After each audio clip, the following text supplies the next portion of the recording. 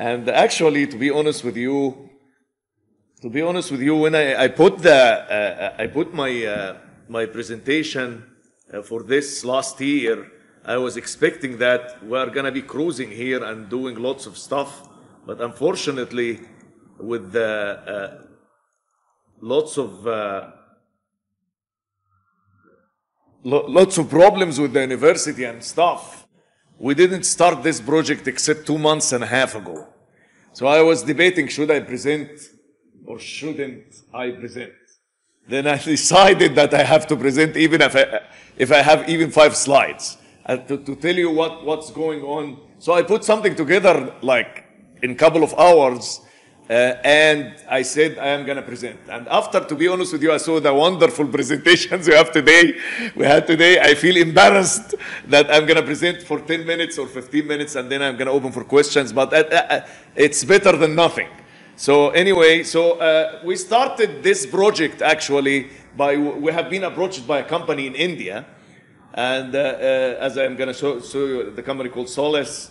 And they said, oh, the biochar right now is something very, very hot topic. We need to add it to the concrete. The biochar is residual after heating or under big temperature, heating biomass waste. And you wait for it, and then you are going to get some kind of carbon. And with lots of research is done to the graphite, adding the graphite to concrete, then they're saying the concrete is stronger, then why don't we add this? The other one, the graphene, you have to produce it, and it's very expensive, but this is natural, residual from the stuff. So what do you guys think? We said, that's fine, but we need fund. So they applied for fund, and we got a very small fund, and they said, that's fine, we are going to start with it, and we are going to go ahead with it, and see if we can get more funds. But the logistics and all of this stuff going into New Jersey Institute of Technology and stuff, they didn't release the money except 2.5 months ago. So all what we have done is just getting cylinders and testing them under compressive strength. And this is what I'm going to show you right now. My name is Mohamed Mahgoub. I'm the Program Director for Concrete Industry Management. And my colleague is Mohab Hussein. He was a PhD student at NJIT, and he's working as well in New Jersey Department of Transportation.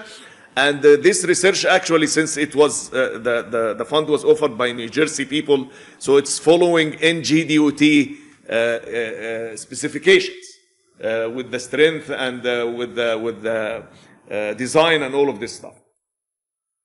So anyway, as we heard from the previous presenters, the problem is always the CO2 and the atmospheric CO2, the atmospheric carbon dioxide, as we see here from the climate.gov website, is increasing dramatically, starting from, as you can see from in this chart, from 1960 until now.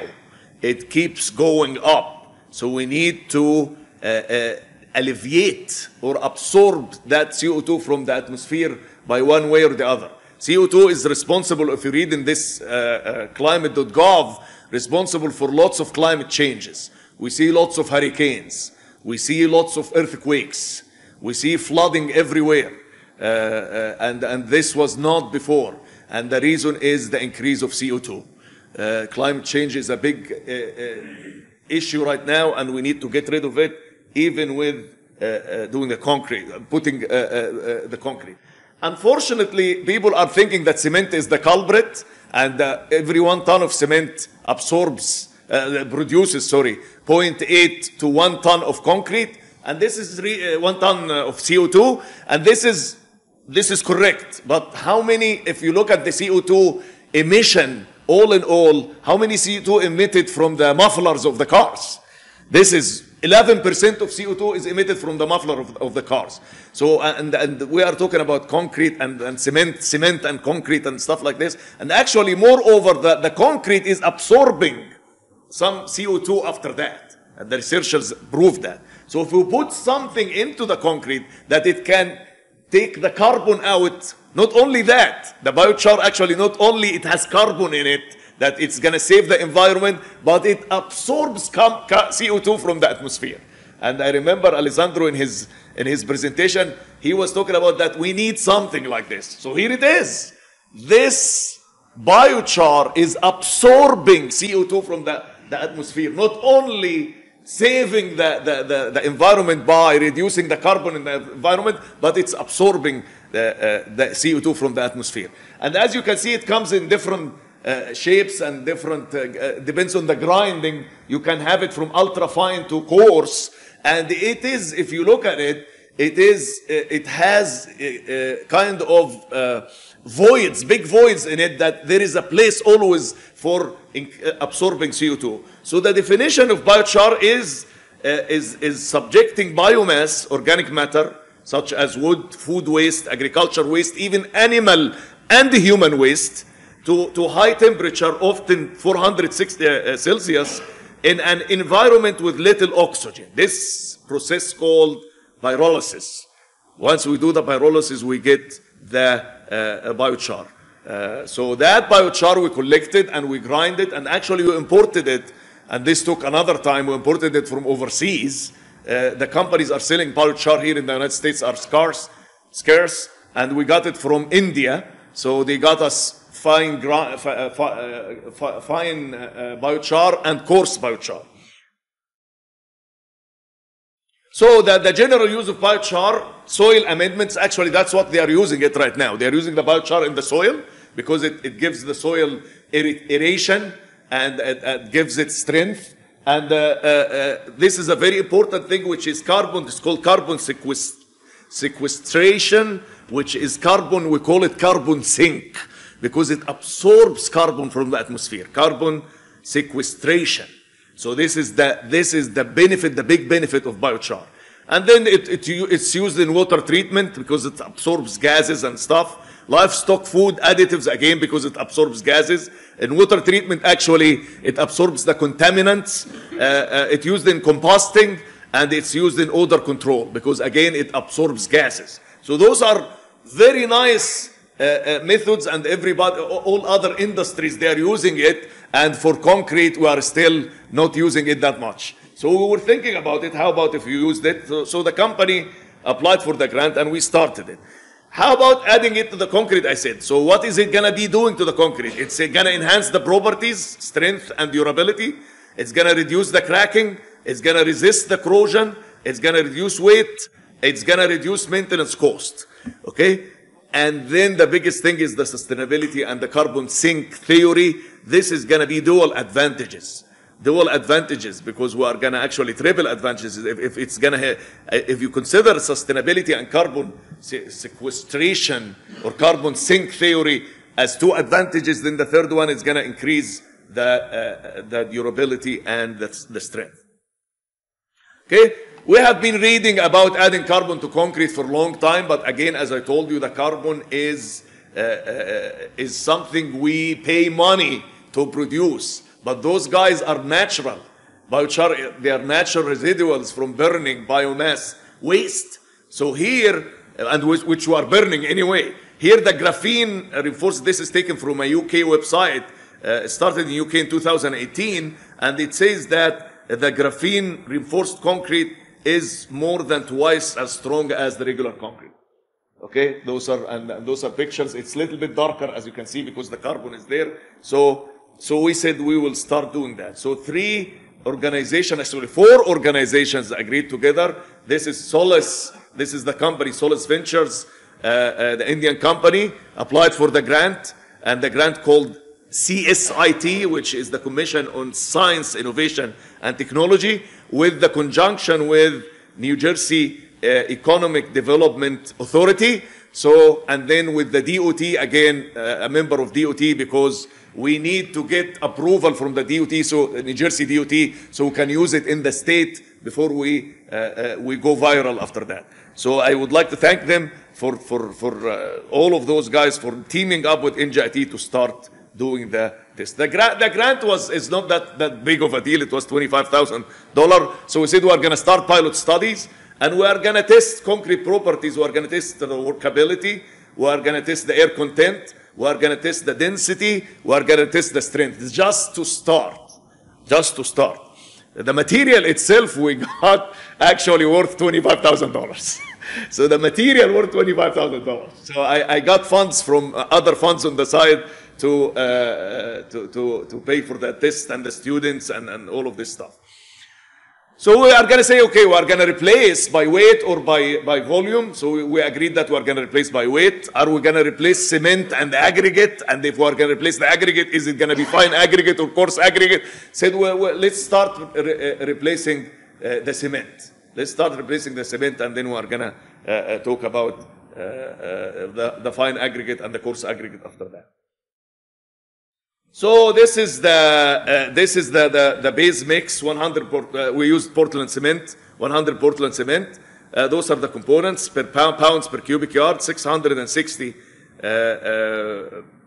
pounds cement, and no fly ash, coarse aggregate, fine aggregate, and the biochar is 0. This is the base mix, and then the water cement ratio is 0.48, and the water is 320 pounds.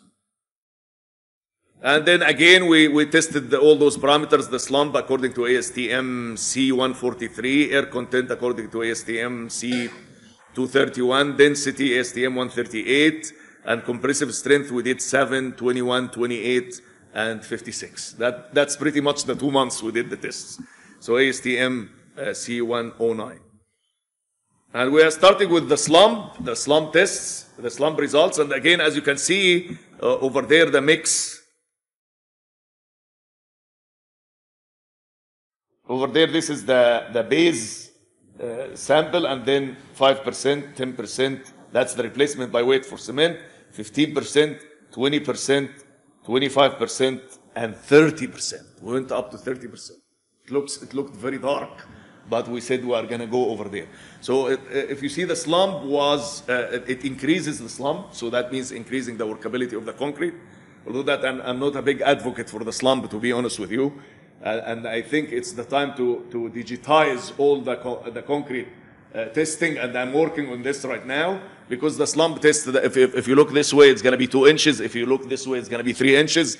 It depends on the human error and stuff, so I don't believe in slump. But again, you have to follow what others doing. So this is the slump values we found. We found that by replacing, we increased the replacement of the biochar to cement. We found that the slump is increasing, means the workability of the concrete is increasing.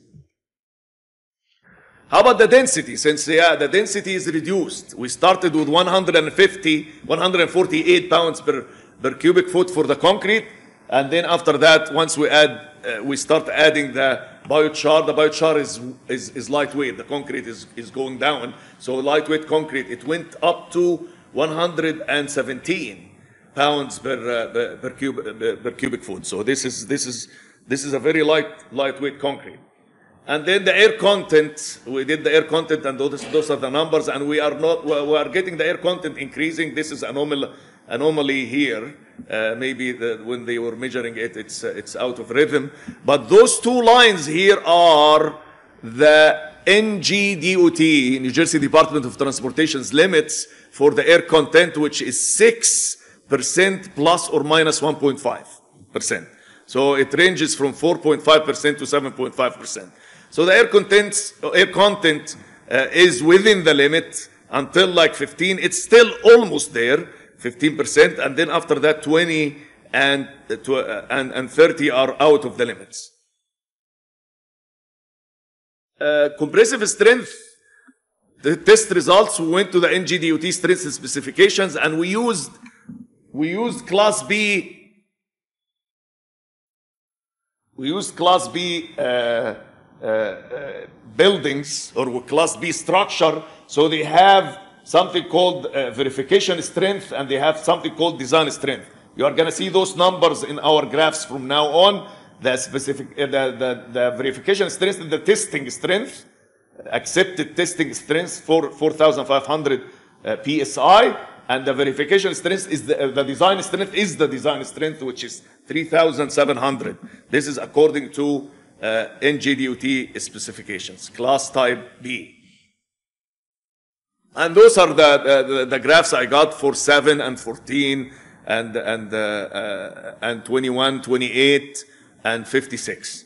The base mix is here, and those are the 5% replacement cement, 10%, 15%, 20%, 25%, and 30%. And those are the numbers for the numbers we just saw right now, the specifications for NGDOT, for the verification strength and the design strength.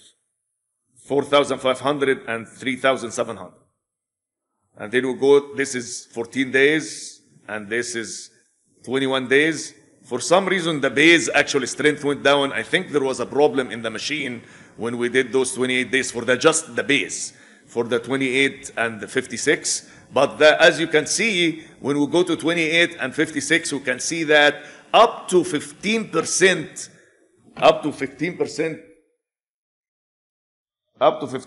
it's meeting both the verification and the design strength. After that, it's no use. 20%, 25%, 30%. And then lastly, we put them in a nice graph here to show those are only, we eliminated the base mix. This is the percentage, 100%, how much increase that the mix is increasing the compressive strength relative to the class design strength. Relative to the design strength. And as we can see, for the 5% replacement, 10% replacement, and 15% replacement, we are going well above 100, even after 7 days, except one over there, in mix 3, everything is meeting more than 100% the design strength. That means that mixing up to 15% biochar is giving us a good compressive strength of concrete. Then actually we have lots of work to do. We are having lots of stuff to do, and we applied for an extension for this grant, and the good news, we got 40,000 after those promising numbers. We got 40,000, and we are continuing after that. We are gonna actually, even before this, we are gonna do resistivity tests, and we are gonna do freeze thaw. I'm even lenient to do freeze thaw tests, and so to check the durability of this stuff. And we have lots of things to do that we can check how far we go with the biochar. We would like to do fine. Actually, I meant to do fine replacement. We would like to do fine replacement, and we would like to do both fine aggregate and cement aggregate. And we would like to do environmental life cycle analysis, and we would like you to do durability assessment of 1 and 2. I would like to thank all the companies that they were teaming up with us, and I apologize because again I didn't have much to say. I hope by next time we're gonna have nice and thorough presentation like my colleagues who did before me. And thank you very much, and I'm open for questions, if there is questions. Thank you.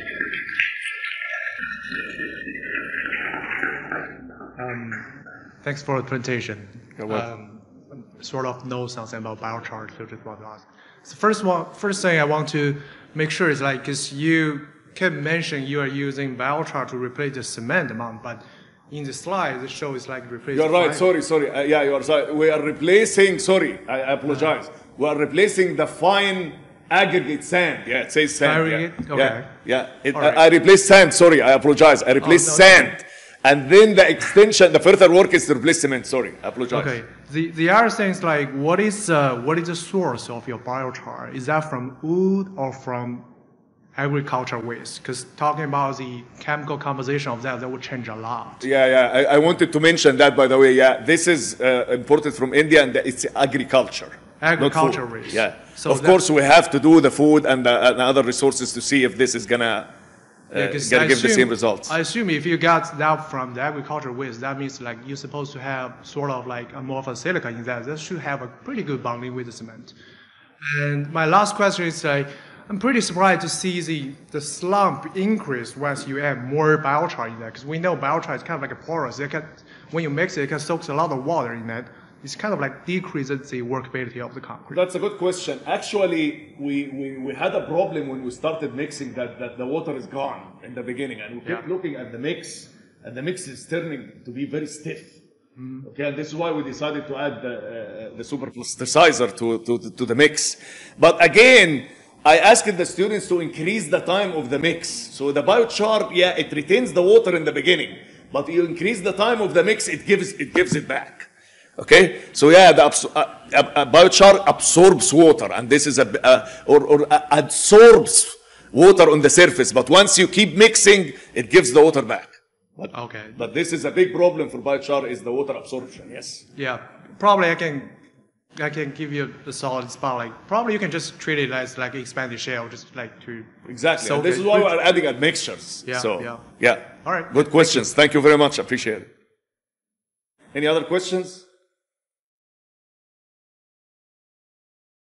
You can still think about the questions. I'm going to apologize about that. Yeah, the replacement was fine aggregate, not cement. We are going to do the cement after that. I'm sorry. That's a sign of getting old. So anyway, I'm the one who did this presentation, but I can't believe that I forgot what I was putting together.